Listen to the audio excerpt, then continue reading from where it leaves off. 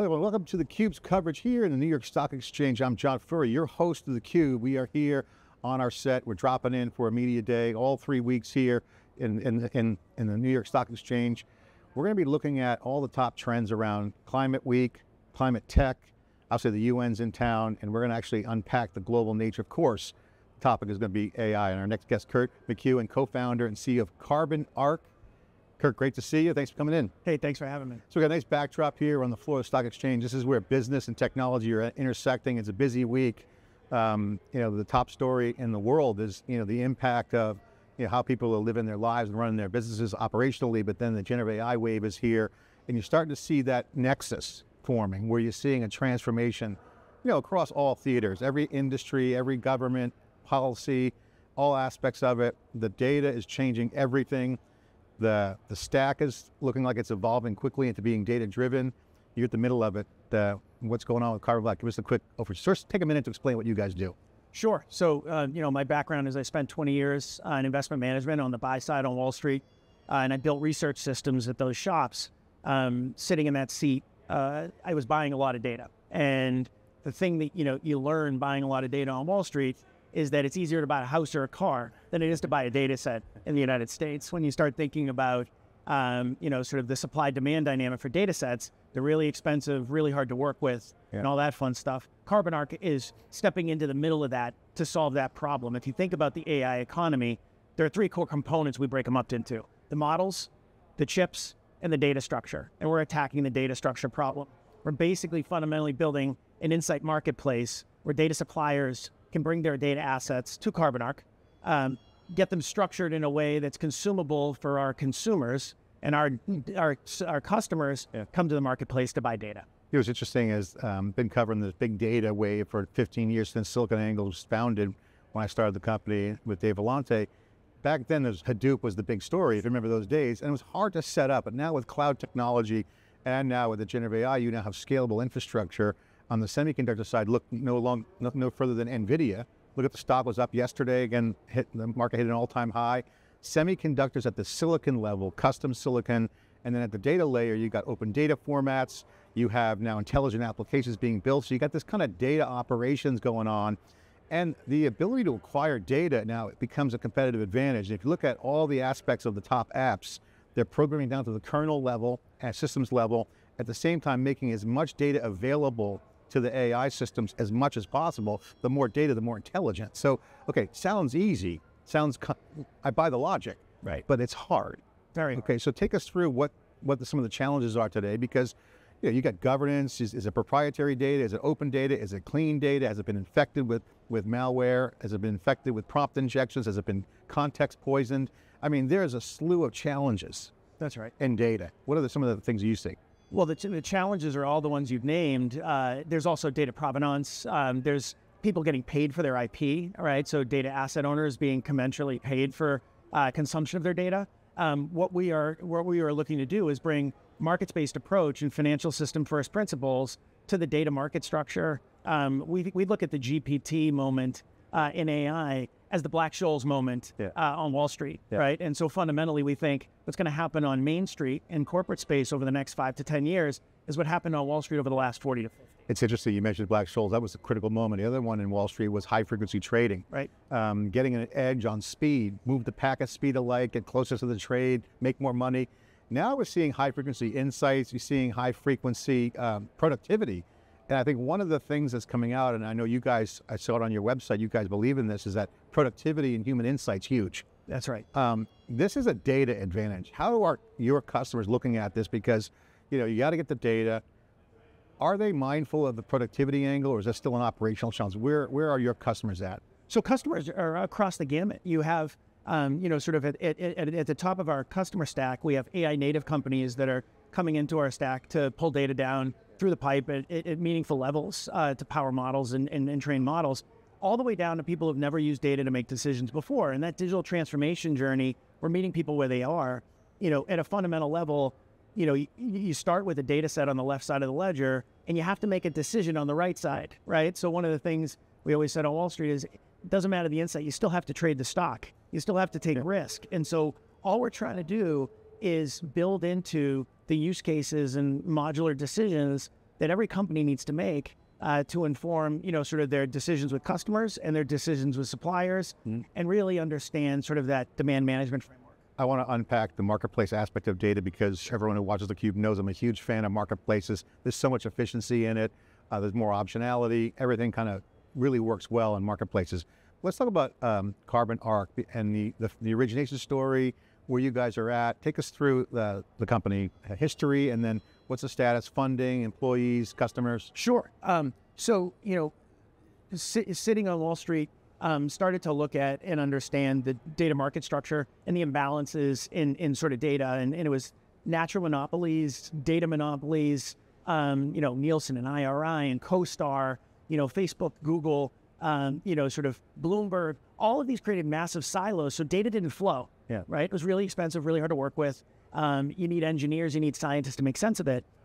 At the end of the day, we wanted to create a marketplace where the transaction was the insight, because that's the payload to make the decision. It's closer to the transaction, which is that final decision. Started Carbon Arc in March of 2021, and started to sort of buy data to structure it the right way, to deliver through API endpoints and dashboards, all of the different inputs that a consumer, whether it's a big three consulting firm or a Wall Street hedge fund, or sort of a sports organization, to make better decisions around when they should have their next event, or who should be at their next concert, or whether they should remodel stores, right? So, started to, we've raised about $50 million to date.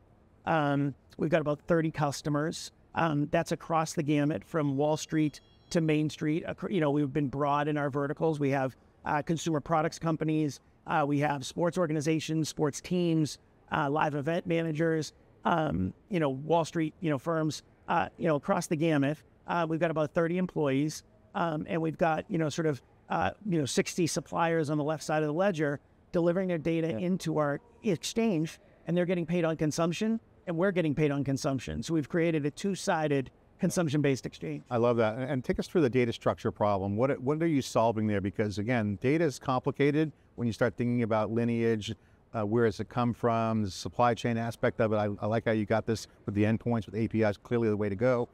What do you mean by you help structure the data? Take us through that problem and what you guys did. So the data structure problem is actually at core what provides the scaffolding for the modular frameworks of making decisions. At the end of the day, we live in a world and believe that every company in the world is trying to figure out where their inventory is, how do they move it, and how do they sell it, right? And so we've modularized all of those different funnels and frameworks and boiled down those use cases against entity structure and event structure. So, sort of our entity structure is really based around companies, brands, people, and locations. We pivot around those points in graph, and we deliver against an event structure because we believe that you need an entity and event to make a decision. And where Wall Street and Main Street collide is at that, that mirror of company decisions. Management teams are trying to improve their revenues or cut their costs, and Wall Street's trying to figure out if they're doing a good job at it. Why are companies buying from you? Is it because they want more insights? Are they solving the data problem? Are they getting more access to data? What's the main challenge? It depends. Some of it's just data access, right? So, we have all this data structured, and you pay for what you consume. So, you can actually digitally transform against your seat in Carbon Arc because you now have all this ability to work with data to answer the questions that you need answered around targeting or retaining customers, around visibility into your supply chain. And so, some of it's data availability, a lot of it's price. At the end of the day, people need the data that they need, but they don't need all the data that comes with buying something from a large data provider. And so the data providers like us, because we create distribution into a part of the market that they have never captured before. And our consumers are coming to market because they can buy data as an OpEx, not a CapEx. Yeah, and they get more access, so it's not controlled by the gatekeepers that were controlling the data sets in the past. That's exactly right. And it's mostly public data on your side in the marketplace. Is it all public data? It's commercial providers. We have open source data, but we also have closed source where we partner with commercial providers who are coming to market and sort of selling their data into our exchange. Give an example of a customer use case. A customer use case. Sort of one of our partners is a professional sports team. They own their stadium, and on off nights they have to figure out who's going to play it. So they've used our data stack to figure out which concerts they should be playing in their market, and how they should think about curating food and beverage based on those folks who like those that specific act. That's one use case. Another use case is sort of thinking about which brands they want to have partners at different events for a large professional sports league, and so really sort of creating improved conversion rates around targeting, acquiring, upselling, retaining. So living in that CLTV equation. People watching right now might be interested. Why should they buy from you? What's burning in their world that would change in working with CarbonArc? What's the key thing? Is it market intelligence? Is it more, time to market on the value of their assets? What's the main thing that people would be, hey, I should be leaning into this? It's improving their conversion rate. And at the end of the day, anytime you're buying data as a data buyer, you have to inform one of three things: creating more opportunities for your business, improving your hit rate, or making bigger bets. Whether you're trading on Wall Street or you're managing sort of a wholesale consumer goods business, right? Those are the three things. We think we live in a world where we're helping people improve their hit rate. What's interesting is that you guys are democratizing the data set business by creating this marketplace. The pay-as-you-go is great with cloud consumption model. You see that. APIs make it accessible for applications. What's next? What's the main innovation that you guys are doing? Is it available to data sets? Is there any secret sauce that you guys have built into the system? Well, the system design, is all open source, and sort of we've forked a number of open source technologies and built a framework that works, and we're layering on the knowledge on top for the data structure and entity structure that sort of powers modular decision making. Where it goes is not dissimilar to what happened on Wall Street over the last 50 years. So sort of the way we're building everything is around driving T costs down on a per consumption basis, and really sort of evolving the different products that sort of people can consume in their models to make better decisions. We think that you can factor Taylor Swift. Yeah. She has momentum, resonance, and persistence. Yeah. And those are factor frameworks that follow the CAPM sort of regime. Take me through how you see the market in terms of consumption on the consumption side. Okay, you got a marketplace, you got a lot of data sets. I'm a user. Consuming that is going to be what I really care about. Obviously, the conversion for sales, my business. Okay, check. That checks all the boxes. What's the old model how does the old model compare to what you guys are doing that's innovative? Is it speed? Is it consumability? Without you, what would be the choice of the customer? It's setting stuff up, big contracts. It's the old setup, right? Which is, the way I always say it is that, data sets trade like 1930s equities. You need a big bag of cash, you need to be a market operator, and you need to show up at one of the 13 exchanges in the United States to walk away with a block of stock. Data buying and selling is very similar now. It's a long lead time and sales cycle from a legal perspective and a contracting perspective. You need to hire a couple of engineers and a scientist to make sense of it. And then it's trying to figure out that ROI attribution on the other side of that CapEx built, right? It's time, it's money, and it's a capital outlay. Here, you get stood up, we're your counterparty. We vetted everything against your terms of use and the data provider's terms of use.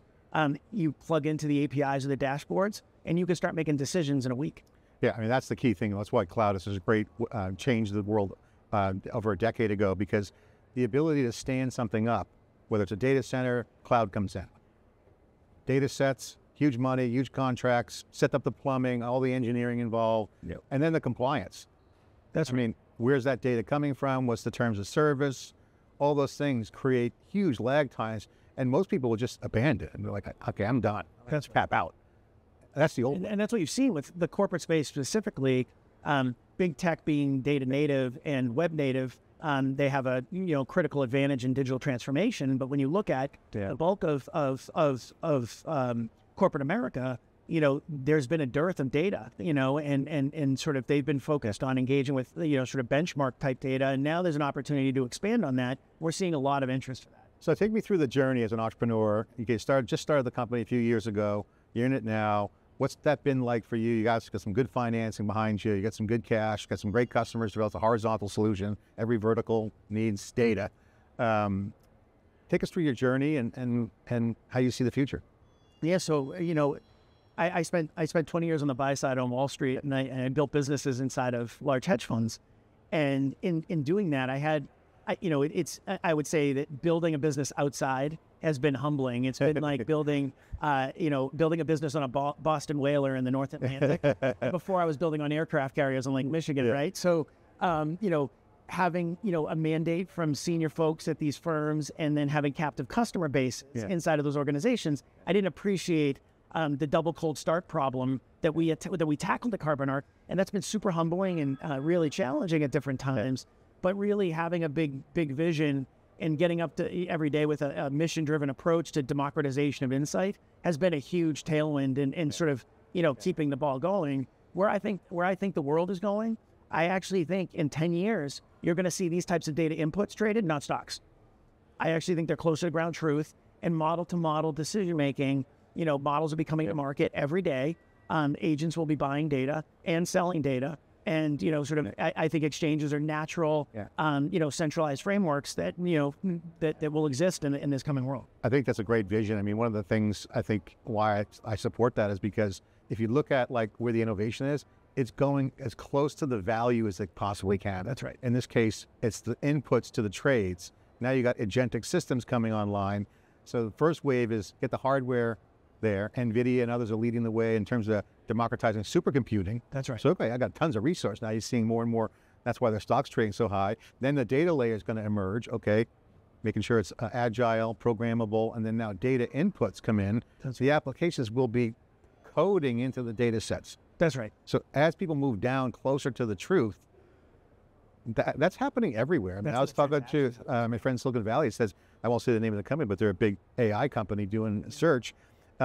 They're programming to the kernel level for speed advantage. Because once they hit the prompts, they go into the neural network, they're already pre-optimizing the next prompt, not just giving the generated results. So you're already starting to see the intelligence and the performance of the systems working in that direction. That's right. And this is a huge thing. And then, so the next question I want to ask you, because I think this is a thread that kind of tees up the next chapter of the journey that we're all living is, we published on theCUBE Research a power law a year and a half ago. Was the first ones to put out a power law. You had LLMs at the top of the power law, OpenAI and the big guys.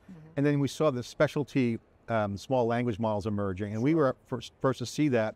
Now it's private AI is all the rage. So you're starting to see the notion of data sets that are either proprietary or pretty well trained and have enough context, but they're small, they're not big. Models are starting to talk to each other. So I'm imagining that in your world, data sets will have intelligence about each other. That's right. And soon will be programmable. What's your reaction to that? I think that makes a lot of sense. One of the things we're thinking about is, as more in different data sets proliferate, you're going to start to see some blurring of lines because it'll get down to the transaction level and the cohort level and the entity structure will emerge. And it's important to have attribution across so that people get paid commensurate for their IP, right? That's one of the big challenges that we've seen in the data structure is that, while there's been this huge movement in large language models over the last 5 years, there has been a big question around IP ownership, and whether it's Condé Nast or New York Times, they have had, sort of a focus on being taken care of and paid for commensurate for their IP. And so I do think those things need to get sorted out. I think an exchange is the best way. Yeah, and we're going to keep an eye on that. Obviously, governance is a big deal. Quick final question. What's your experience with governance been? Because you're shortening the ability, lowering the barriers and shortening the time it takes to get these data sets. One of the problems that you guys solve is all that paperwork. That's right. All that hassle that's involved in, okay, I have to sign a contract with this data set. Is it the right data set? What's your experience been with governance of data? It's moving fast, and in terms of transformation, and providers are getting more thoughtful about how they want to structure their contracts. What's really interesting is we actually look at a supplier coming onto our exchange almost like an IPO, right? Like they have to get ready for the IPO, and so they come on. We have standard terms of use that we've worked out with so many folks that we're actually engaging with the conversation to get them commercially ready to go, because there might be 2,000 commercially available data sets out there today. It's going to 200,000 over the next 3 years. So it's kind of like cloud. You got to do a little bit of work on the front end. You can get in easily, do a little bit of work, but once you're in, you're building. That's right. You're getting value out of it quickly. That's exactly right. Yeah, we go from a signed contract to ingest to structured in like 3 weeks. That's awesome. Yeah. Kirk, great to have you on theCUBE here as we drop in and start kicking off our studio here on the East Coast. I call it our access point to our network. Great to have you here. Just to kind of end the segment, give a quick plug for the company, Carbon Arc, what you guys are looking for, you're hiring, customers are watching, people are watching. Give a plug for the company. Yeah, so we're open for business. We're trying to democratize the insight stack to help every business out there make better decisions in a way that is scalable and additive to their business. Our data plus your data equals a better outcome. We're hiring engineers. We're in the market for go-to-market specialists in customer success, and we think that this could be the transformative, sort of company and movement in the data stack and data structure market. All right, Kirk, great job. Thanks so much. Okay, I'm John Furrier, host of theCUBE, Kirk McKeown, co-founder and CEO of Carbon Arc. Check it out. Data marketplaces are hot. They're only going to get better. They're going to shift towards the sources. If you got data, the world is going to be great with generative AI. I'm John Furrier here on the New York Stock Exchange, here at our new home on the East Coast. Thanks for watching.